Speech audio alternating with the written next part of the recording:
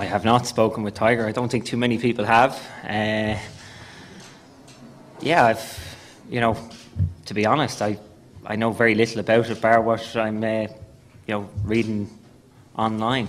I've certainly, I've learnt a few new websites this week. I really have no idea, and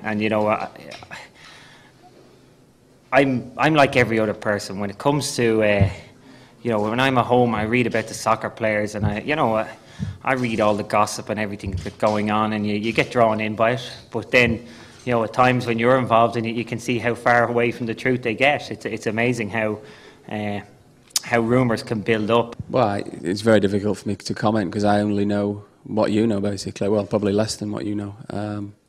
I've only, I was shocked when I heard it was a serious accident on, I don't know when it was, Friday night, and then relieved to hear that he'd been released from hospital. Other than that, the rest is speculation and people putting their own assumptions to things, and I've no time for all that, and I don't want to be part of it. So from that point onwards, I'm pleased that he's not seriously injured, and after that, no comment.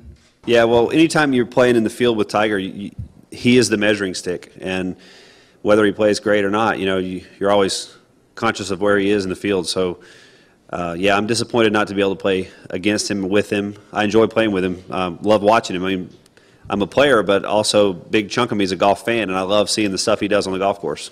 And so, yeah, I'm disappointed.